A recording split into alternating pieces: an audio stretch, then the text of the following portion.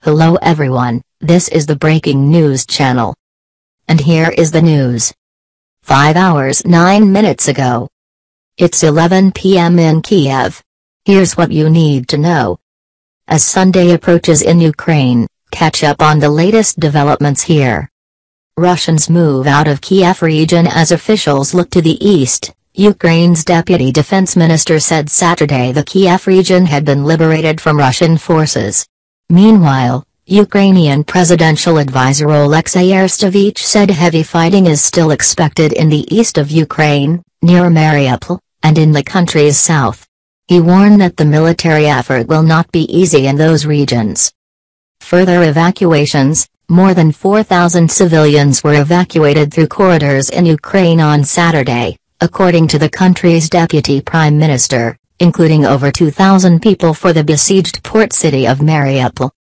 The International Committee for the Red Cross team that departed Zaporizhzhia on Saturday morning as part of a renewed attempt to reach Mariupol have yet to reach the city, an ICRC spokesperson told CNN. U.S. to facilitate tanks transfer. The U.S. is expected to help facilitate the transfer of Soviet-era tanks within days to Ukraine, according to a source familiar with the plan.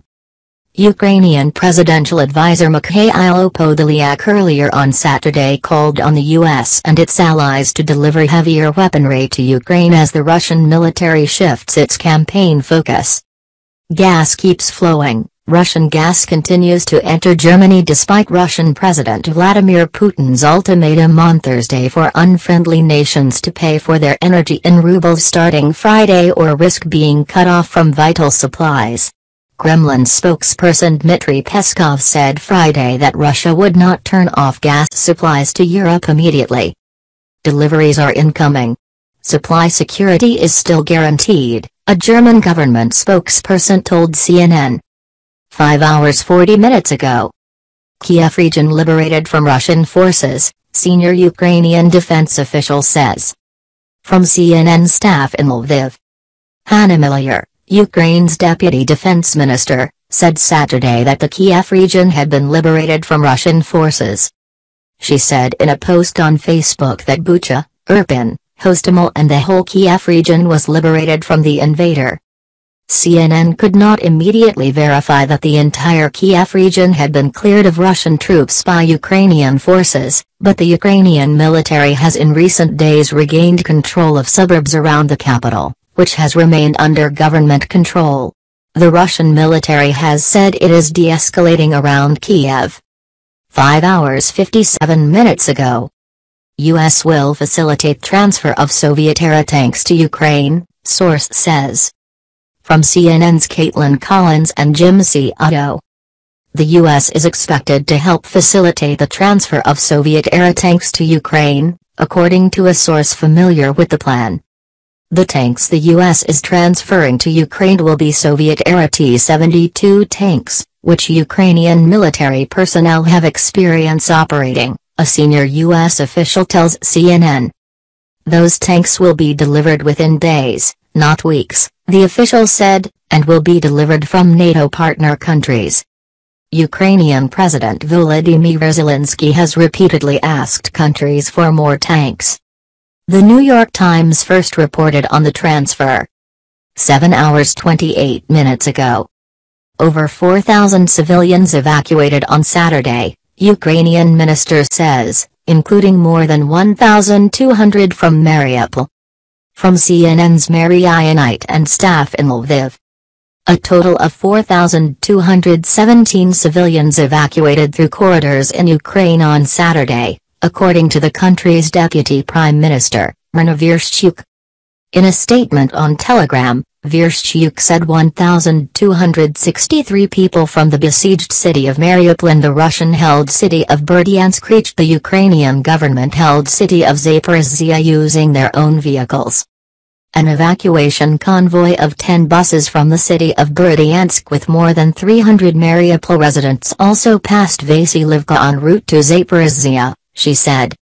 Evacuations also continued in Ukraine's eastern Luhansk region, with a total of 2,650 people leaving the cities of Severodonetsk, Rubizon, Lysychansk, Kreminna, Popasna, and Nizhyn, Vereshchuk said.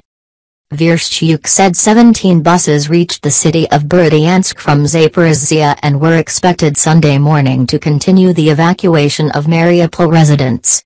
Some of the buses will try to reach closer to Mariupol, she added.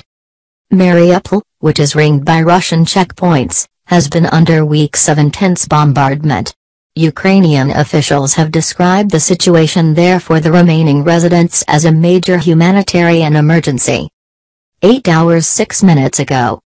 Red Cross team en route to Mariupol has yet to reach besieged city, spokesperson says. From CNN's Sharon Braithwaite in London.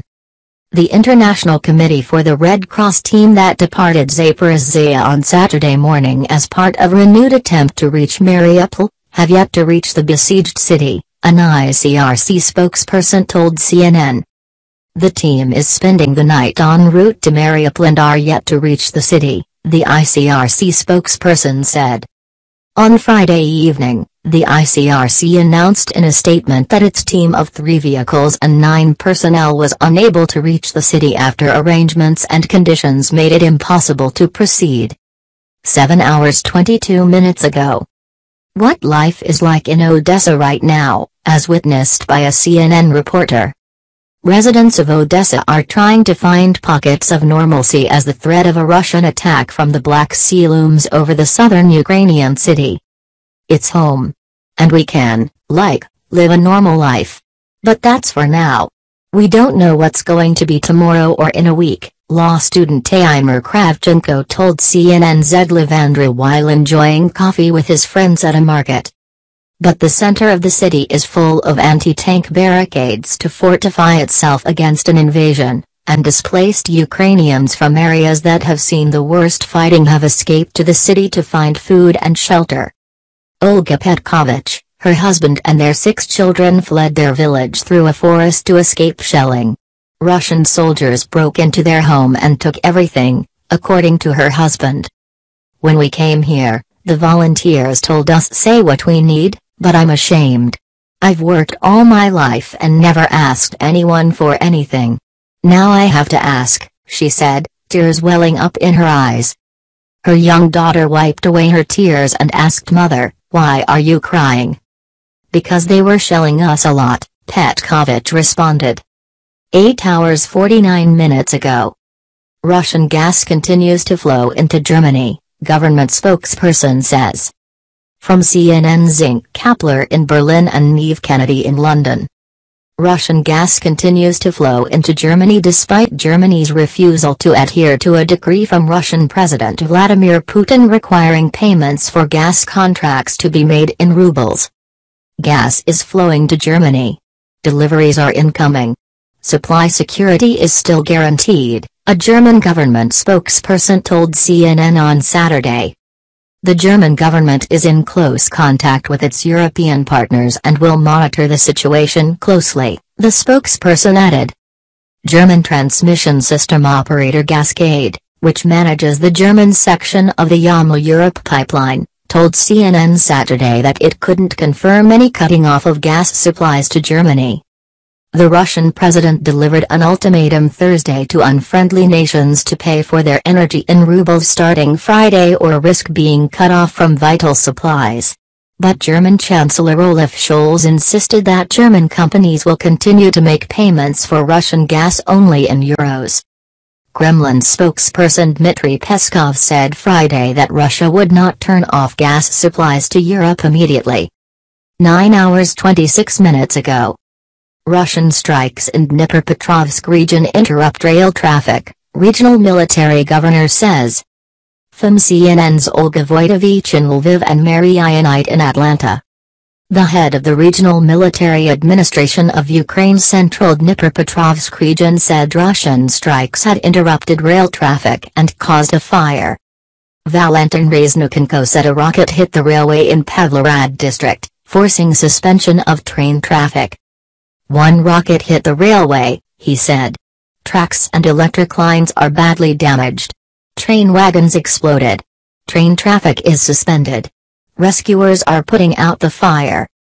Reznichenko said no one was killed, according to preliminary information, but a second round hit an open area, causing a fire. One person was injured, he said. The Office of Ukraine's Prosecutor General said a criminal investigation has been opened into the attack.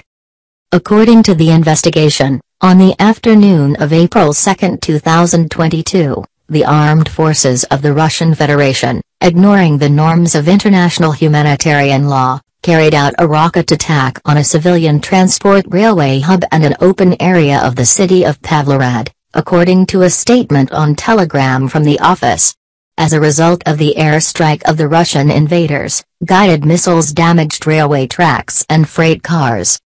There were no military facilities on the territory of the railway hub, the statement added. 8 hours 1 minute ago. Death toll from Russian strike on regional administrative building in Mykolaiv rises to 36, official says.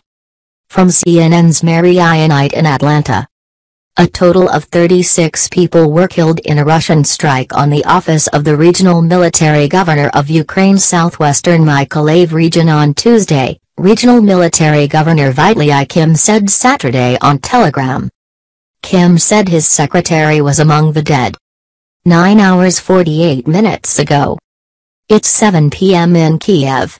Catch up here. As the sun sets on Saturday in Ukraine, here's what you need to know. Evacuation efforts continue. 7 evacuation corridors were scheduled in Ukraine on Saturday, according to Ukrainian Deputy Prime Minister Irina Vereshchuk, including the route from the besieged southern port city of Mariupol to the Ukrainian government-held city of Zaporizhzhia. In addition, an international committee of the Red Cross team left for Mariupol on Saturday. Turkey has also offered to evacuate people trapped in Mariupol.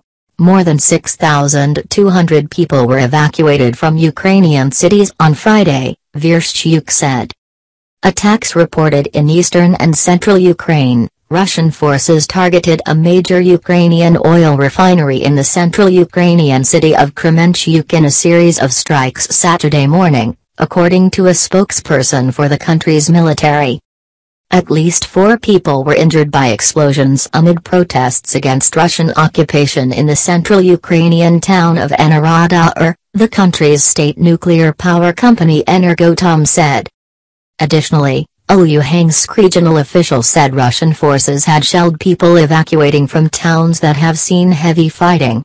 And the head of the regional military administration of Ukraine's central Dnipropetrovsk region said Russian strikes had interrupted rail traffic and caused a fire. Weapons delivery. Russian ambassador to the United Kingdom Andrei Kulin told Russian state news agency TASS that if Britain delivers long-range artillery weapons and anti-ship systems to Ukraine, they would be legitimate targets for Russian forces. Meanwhile, Ukrainian presidential advisor Mikhailo Podolyak on Saturday called on the U.S. and its allies to deliver heavier weaponry to Ukraine as the Russian military shifts its campaign to focus on the east and south of Ukraine. Photojournalist found dead. Ukrainian photojournalist Maxim Levin, who worked for a number of major Western news outlets including Reuters and the BBC, was found dead with 2 gunshot wounds near Kiev, the Office of Ukraine's Attorney General said Saturday. 10 hours 19 minutes ago. Ukrainian presidential advisor warns days ahead will not be easy. From CNN's Nathan Hodge, Hand Atalam, and Mary Ionite. Ukrainian presidential advisor Alexei Arestovich said heavy fighting is still expected in the east of Ukraine, near Mariupol, and in the country's south. He warned that the military effort will not be easy in those regions. I think we will take back Mariupol, eastern Ukraine, and the south, he said. But, listen carefully, it will not be easy there. Arestovich and other senior Ukrainian officials have stepped up calls in recent days for the U.S. and its allies to deliver more heavy weaponry.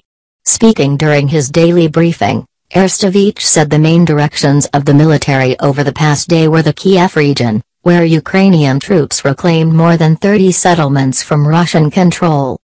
"We seize a lot of equipment that is empty, without fuel, and transfer it to the armed forces of Ukraine," he said. "That is, the offensive is going well."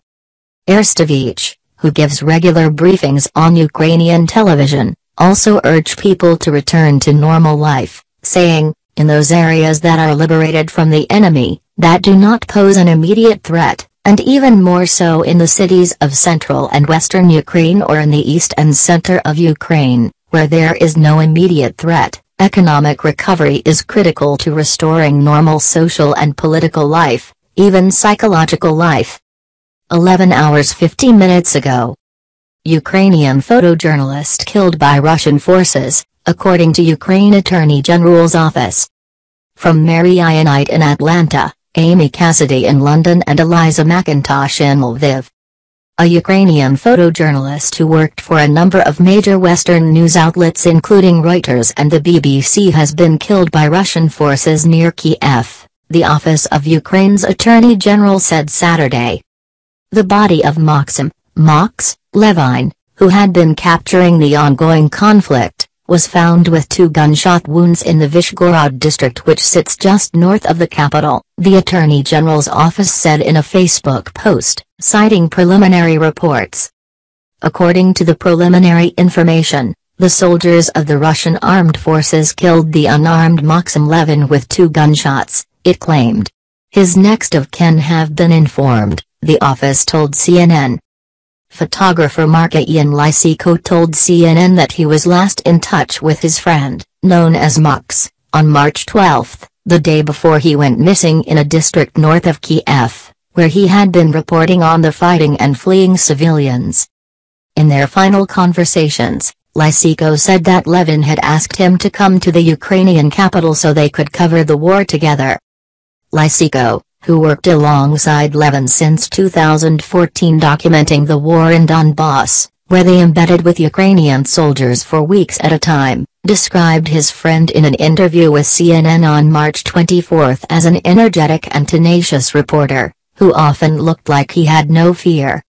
Since the war broke out 8 years ago, Levin wanted to show the world what was happening in Ukraine, especially to Russia, Lysyko said. "The best way to understand Max is to look at his work," Lysyko said. "When you watch Max films or see his photos, you will understand him, without words." A criminal investigation is being carried out by the Vyshgorod District Prosecutor's Office into alleged violations of laws and customs of war, the Attorney General's office said, adding that measures are being taken to establish all circumstances of the crime. Levin began working as a photojournalist in 2006, according to his bio on Lens Culture, a photography resources website. He worked for Ukrainian news outlet Pound. UAN was well known in his field, having collaborated with Reuters, BBC, TRT World and Associated Press, according to the Attorney General's office. In a statement online, Pound.